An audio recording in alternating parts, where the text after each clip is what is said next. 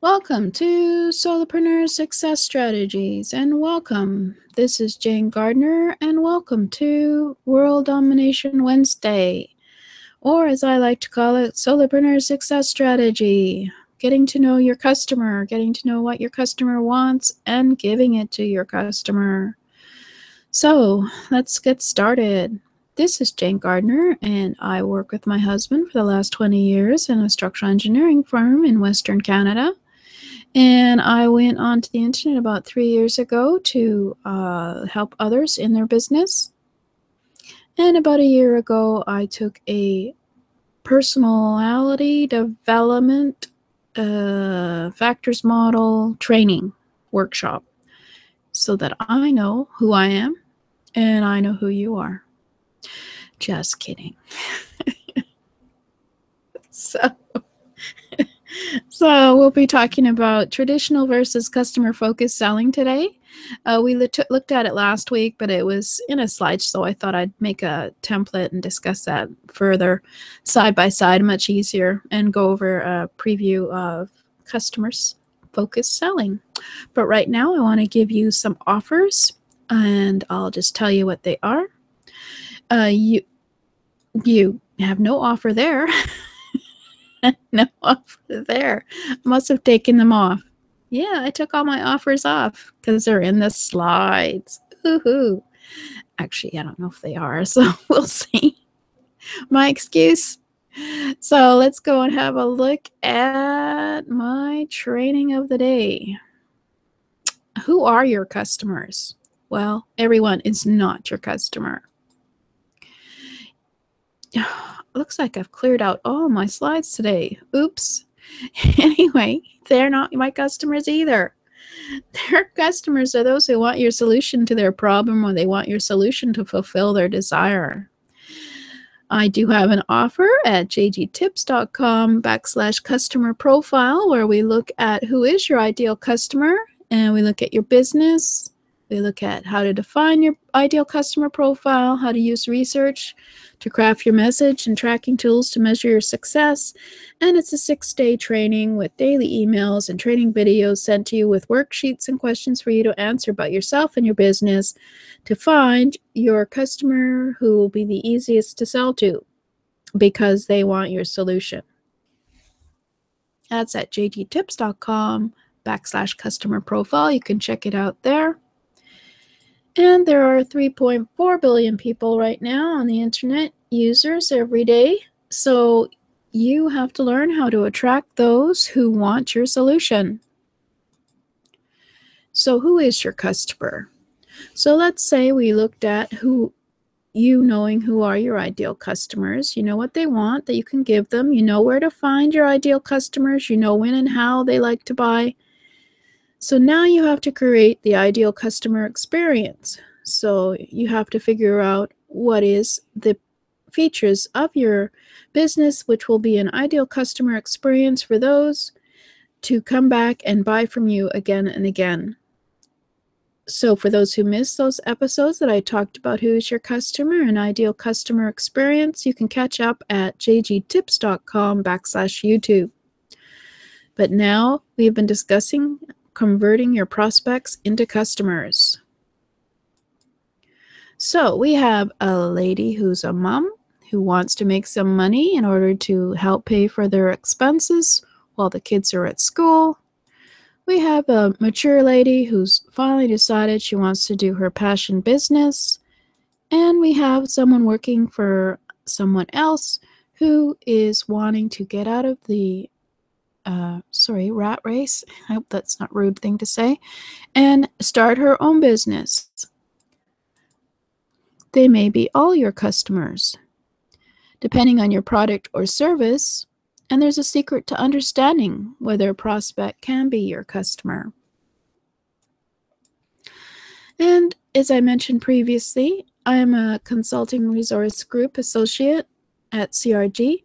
They're a personality development assessment business where they developed a model that helps you understand your own buying style, selling style, as well as customers, potential customers' buying and selling style, as well as looking at your interactions with your family and friends and their personality.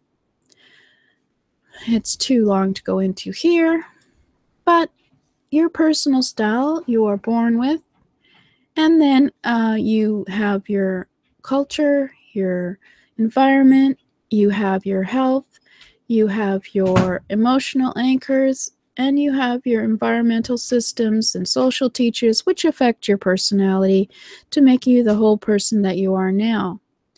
But in the beginning, when you were born, we were all born with four features, and depending on how we are born, and they can be a variety of levels of each of the factors in terms of your personal style, and it's too much to go into today. But according to the personality development factors model, each person has these four personal style factors in them. We all have an action behavior. We have interpersonal harmony. We also have cognitive analysis feature to our personality, and we also have expression, and we're affective personality. But everyone has them at different levels of each of those, and with all our life experiences also affecting us to make up our personality. However, there are traits to the four personal styles which can be detected, and with knowledge and training and experience, you can adapt to another person's personal style for a better relationship. Whether it's with your spouse, with your family, or whether it's at work or when you are working with a potential prospect or customer, you can learn how to adapt to their personal style.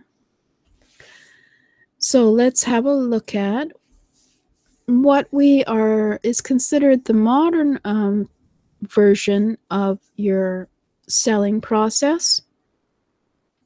And then I've made up a template which compares it to the traditional type of selling. But let's have a look at first, for those on audio, a customer-focused selling process. Today, it's much different than it used to be, what with the internet and being able to have an international audience and be able to sell and buy worldwide. It is becoming more of a customer-focused selling process. First of all, you receive the information on what is that the person needs. You say hello and receive the customer and find out a little bit about them. Then you discover what the customer wants and needs. You confirm the needs and wants of that customer, and hopefully you have what they need, and you make a presentation to show them that you have the solution to their needs or wants. The customer then purchases, and there's once that's confirmed that you can provide the solution to their needs or wants. And most importantly, the new feature to the customer-focused selling process is that you can follow up and have a long-term relationship with your customer to buy from you again and again, because you and the customer have developed a long-term relationship. Now, I've created a view of what it used to be in terms of selling and what it is now, and hopefully that will clear up a bit of what I was trying to say last week. So in the traditional selling version of life, it was always a short-term customer relationship.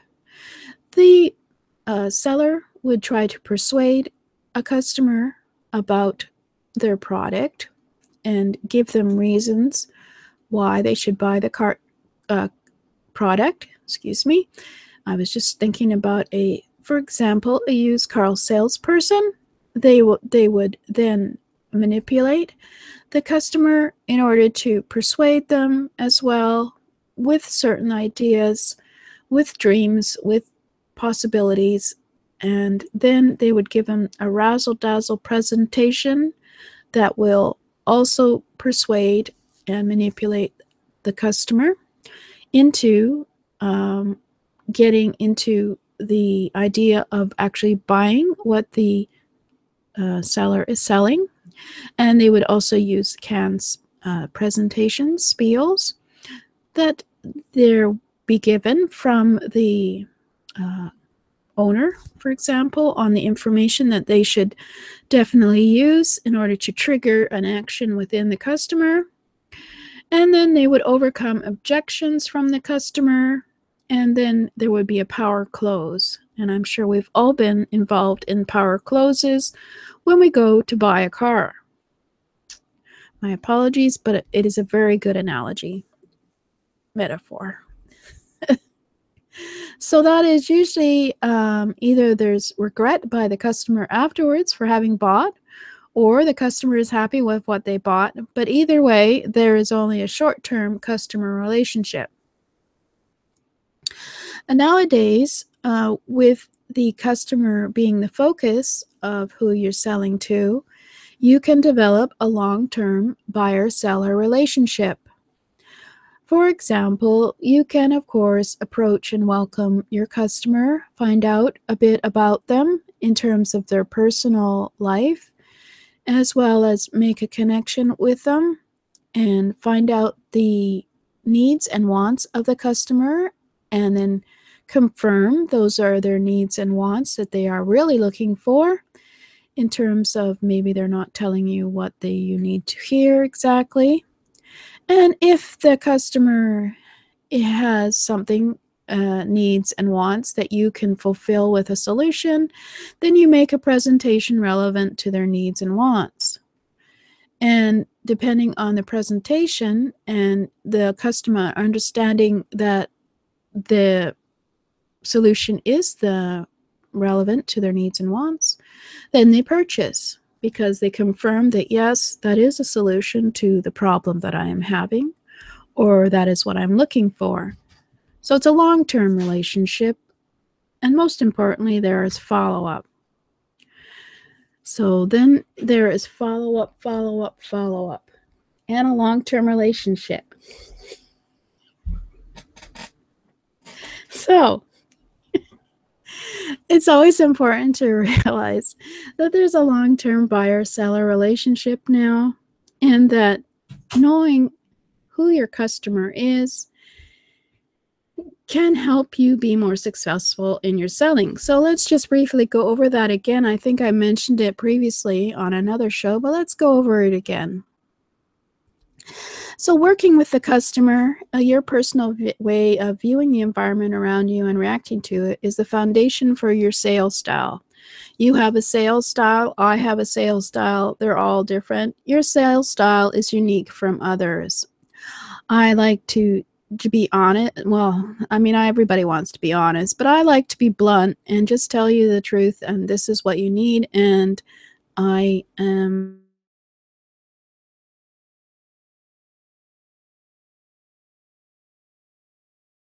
then shift your sales or buying style to match your clients, which builds credibility and trust with them.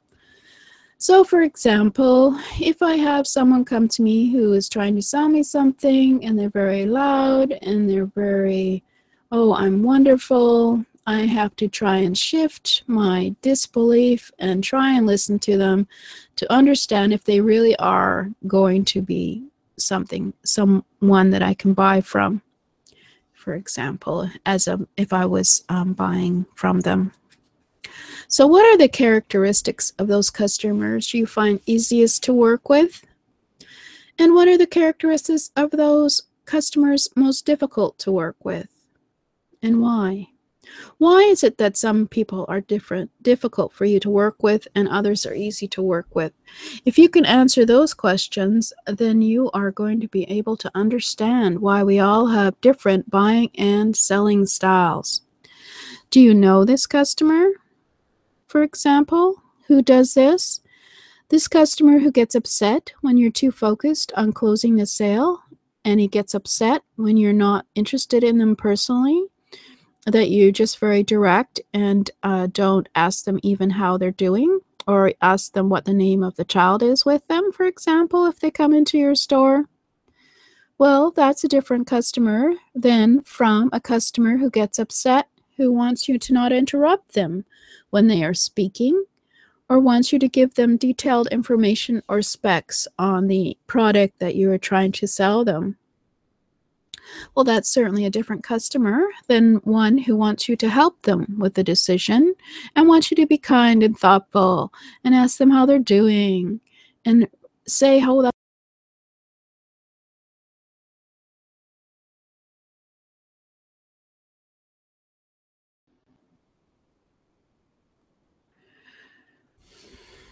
And then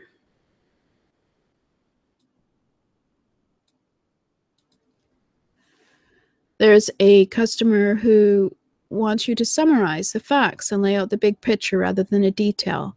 Or they want you to respect their judgment as to why they came in and why they wanted what you are selling. There are 4 different buying styles, of which each of us have one more dominant in our personality than someone else.